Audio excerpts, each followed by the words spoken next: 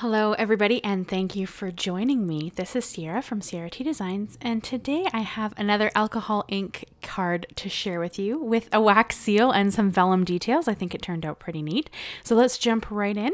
So I do have an A2 base and then I am going to use my Waffle Flower Lacy Layers dies. I love these for backgrounds. I think that they always add a little bit of elegance, a little bit something extra when you're just kind of creating layers, and I think they're a lot of fun.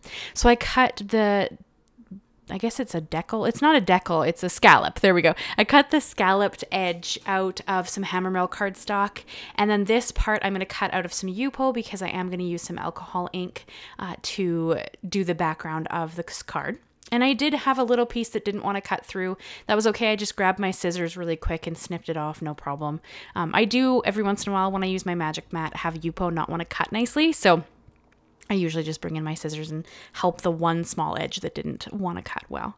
And then for my alcohol inks, I'm going to use two of the pearl alcohol inks. I have Villainous, which is the purple, and then Tranquil, which is the blue. And those are the only colors I wanted to use here. I just thought that they would be a really fun color palette. I do tend towards, bringing pink in and sometimes yellow, and I just kind of wanted to focus on this color palette a bit more. And I'm going to work in layers. Usually when I do my alcohol ink backgrounds, I kind of do it in one go. I put down the color, I move it around. I might add a little bit, but I never really let it dry in the middle. I kind of just keep working until it's something that I'm happy with. But with this, I kind of decided to treat it a little bit more like watercolor in the sense that you start out kind of slowly building up your colors, then you keep adding more layers if you want more vibrant colors and more interest to go on in the coloring. So that's what I was thinking when I was creating this background. Not a technique I generally do with my alcohol inks, but I think that it turned out really neat because I got a lot more different color layers throughout the inks. And now granted, I am going to cover this up, so there is that, because I wanted to add those leaves on top. But this was a really interesting technique that I'll want to explore again later on a panel that would get covered up a little less.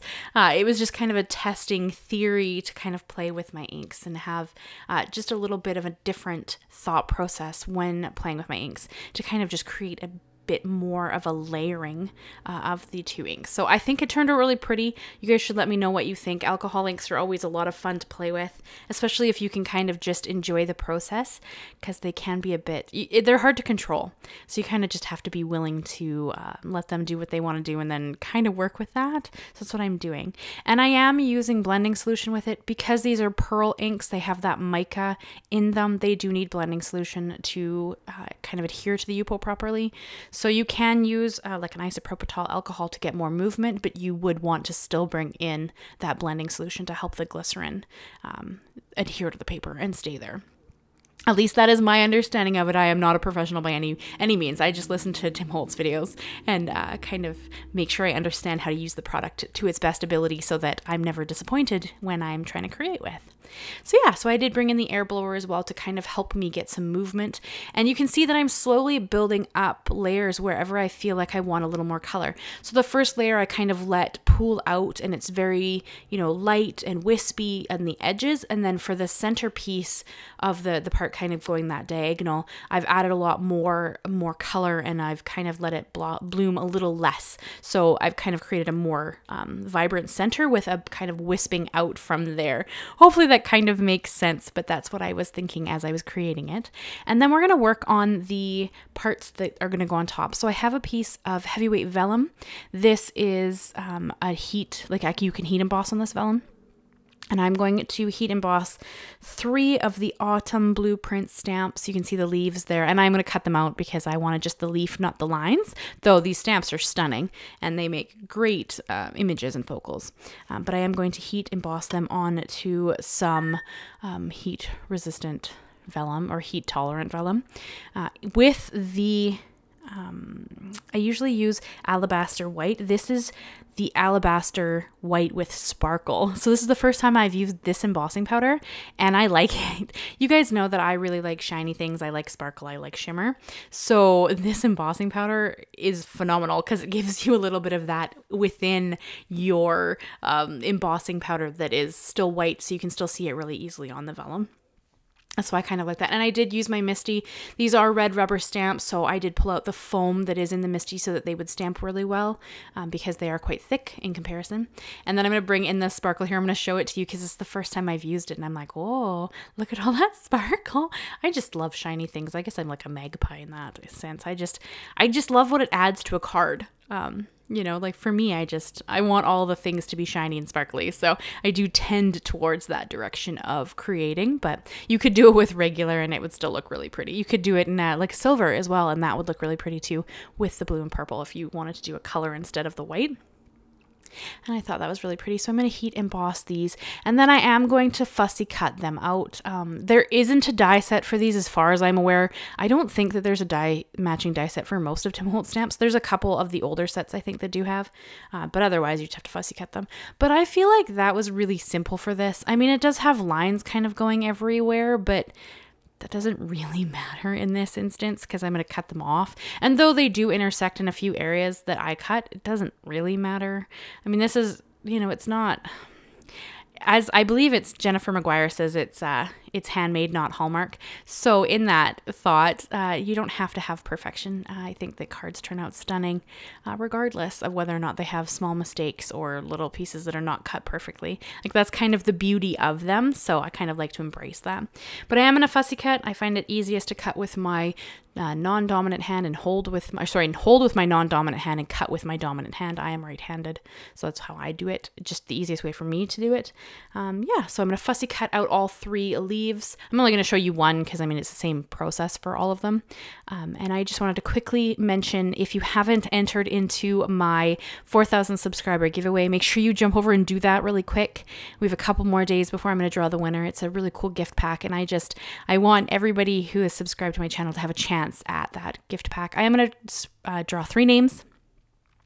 One name will get the prize pack, and then there'll be 2 other winners who are going to get a card and stickers that I've handmade and designed that I sell on my Etsy shop. So hopefully that people think that's a cool prize and they want to join in. So make sure that you do jump over and check out that prize if you are interested. It is open to anybody, international, local, as in Canadian, or American. Whoever wants to enter, I will pay the shipping to get it to you, just as a thank you for, you know, supporting my channel and supporting my dreams and, you know, being a part of this journey with me. So make sure you jump over it and enter. I will have that linked up in the card so you can check it out, but it is also not Monday's video, but the video before that is the giveaway. So make sure you go and enter so you have a chance to win. So you did see me adhere down my Yupo. I chose to adhere this to the base before I adhered the leaves on top so that I knew how much distance I could have around with my leaves, because I want my leaves to hang outside of the lacy layers panels. I want them to kind of have a little more interest and stick out beside each other, so they're not all just kind of sitting on top of each other, so you get none of the detail. And sadly, on camera, you don't get as much detail as you get in person. This card has a lot going on and it's really pretty, and in person you can see the different layers pretty easily. I don't feel like the camera ends up picking up the vellum as well as I wish it had, but it still turns out really pretty and I'm pretty happy with how it looks. So I adhered the Yupo to the HammerMill scalloped edge, and then I used some Big Mama foam tape to just give it a little bit more dimension as I adhered it down to the base. Luckily, this is super forgiving, so if you feel like it's not straight, as long as you haven't pushed it down, you can actually lift it up again and kind of move it around if needed, which I did need to do, so that worked out well for me here. And then once I was happy with where it was sitting, I kind of just pressed it down all over the area. And my alcohol ink part is fully dry at this point, so there's no concern with touching it, which I will do here in a second when I actually lay down the pieces. It's fully dry here. And then I did kind of lay out with my leaves. I kind of played around with how I wanted them to lay for a little bit because I wasn't totally sure. I wasn't sure how much of the background I wanted to cover up. And in the end, I do end up covering up a bit of it, but you can still see it there. So you know that it's there. And of course you guys saw me make it, so you know what it looks like.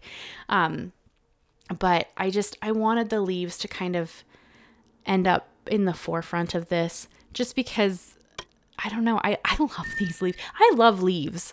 You guys know that I love butterflies. If you've been with me for any length of time, you know how much I love butterflies and flowers. But there's just something special about leaves, especially this maple leaf. You guys know I'm Canadian. Maple leaves have a special place in my heart. And I love this stamp set. Like, it's just, I feel it's very versatile. And so I kind of wanted to bring it in a bit of a different way. I haven't used it like this before, and I thought that that would be really fun. I like to use stamps and dies and whatnot that I've used before. I really kind of like people to know that there are so many ways that you can, partake of things that you own. There's not just one use, so I kind of like to try to use them in different ways. And then I felt like this card really needed a wax stamp. So I brought in my little wax stamp kit. I got this off of Amazon. It's linked and listed down below if you're interested at all. I love it. I think it's a lot of fun. And I picked out 2 white pieces of wax and then one kind of metallic-y purple and one metallic-y blue. Sadly, they're not the exact same color as what I have on my card, because that would have been cool. If Tim Holtz ever decides to make wax stamps or wax stuff, I would be all over that. I mean, I know he has metallics, but if he did some colored stuff in like the distress range, oof, I would love that so much. I'm having so much fun with wax stamps. But this is what I decided to do with them. And then the stamper that I have is actually a dream catcher, which is not really relevant to this card, but it's just really pretty. So I thought I would use it, and it's of good size. I have one that's a tree, but it's quite small, and I felt like it didn't really fit with how large the leaves are. And then I did let you watch the wax seals, the wax melt there, just because I thought that was really pretty. And I am going to kind of blend the colors together just a little bit and create this bit of a swirl pattern. They are a touch darker than it's slightly different hue than the alcohol inks, but I think that they turned out really pretty. You guys will have to tell me what you think. And of course, here you can't really see the detail of the wax stamp, so I brought in a little bit of this wax pigment that's by I think it's Stamperia makes it. No, Prima, sorry. I think Prima makes this. And I just kind of used my finger and just rubbed it into the areas of the stamp on the inside, and then just rubbed off any excess that was sitting on top so that it would fill in the ridges and kind of give that pearly wax look. And I thought that turned out kind of cute, so I really like it. I am having a blast with wax stamps. You don't have to use this. You could have added like a little bow with some twine, or there are other things you could have done to kind of finish off the card.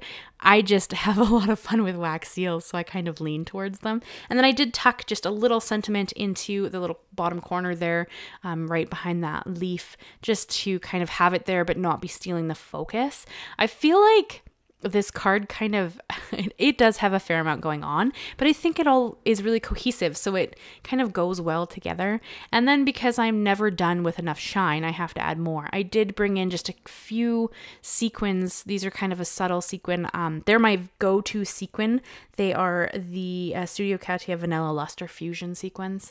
Simon Says Stamp also sells them if you are not Canadian, because of course Studio Katia is a Canadian company. But yeah, so that is the card I have for you guys here. I'm going to hold it up in all of its glory so you can check it out. Honestly, it's way prettier in person. This does not do it justice, but it did turn out pretty neat. So I'd love to know what you think of it. Leave me a like, leave me a comment, and consider subscribing if you haven't already. I can't wait to show you guys what I have coming up. I have some really cool stuff coming up for Christmas in July, and that I'm really excited about. So that is what I have for you guys today. I hope you enjoyed it, and I will see you again very soon. Bye-bye for now.